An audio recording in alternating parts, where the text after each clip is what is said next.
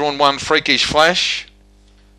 Last of them in, they're set to go. Race 2, the green light comes on. They're ready, Ballarat, set to go. All in, they're ready. Set.